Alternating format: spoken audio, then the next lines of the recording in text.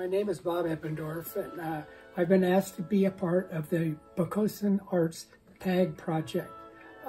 My own studio practice, I am a jeweler, and so in my work, I work with a number of different materials using the jewelry skills. But mixed media, if it's paper, sticks, tin can, that is the arena that I enjoy. Those are my gemstones and diamonds.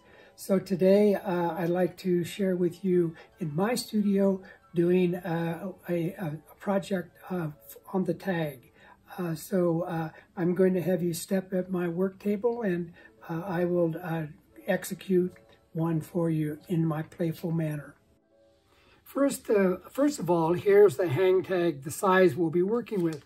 And I'll be getting my materials out of magazines of different kinds that I have here. These are things that I will be taking and bringing the imagery and the paper from. So let us start. I pretend to open this up, and I've taken this out and I've set this aside. I've taken my hang tag as my template, and I said, oh, I'm interested, it's Christmas time, so let's take, and I'll lay this down such as this, and then I will do the tracing around it. So now I have recorded on the paper an image or paper that I will work with. And so here I'm coming and following my template tracing and preparing the first step of my hang tag. So I've cut this. So now I have a paper piece that relates to this. I will glue that down, but I also know that I want to do something else on this. So, let's see, maybe, there's something nice. Perhaps, well, I'll just go ahead and cut this out. And I went around my template.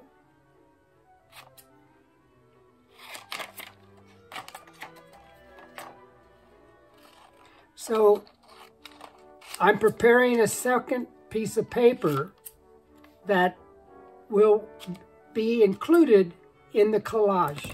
So now I have these three pieces. Here's my Christmas piece. So I then take, and I'm just using straight Elmer's glue. Coming and putting the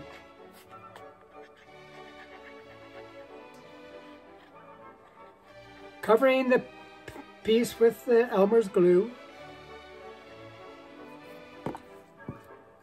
I might take and spread it a bit.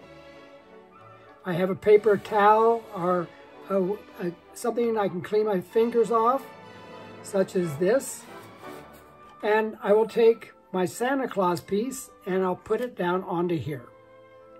I'll move it around and put it in position. And so now I have my first layer. I might take and press it down a bit to secure it onto my template. And now looking at step number 1, the first paper collage, I cut with my scissors. I might say, well, I want Santa Claus to be a part of this, and this piece here, well, I love the child. So I think what I might do is, let's see what happens if I just take my finger and cut here and come down and leave the eyes in. There's, well, I can place it here. I got Santa Claus right there, and I want to be playful, and so I kind of like that.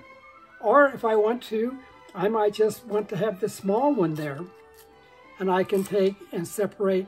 So now I can look and see if I like this, or do I like this one better. Here I have a bit more Santa Claus and a bit more Christmas. So that what takes place is that you begin to think about what composition or what playfulness or what message you might want to do.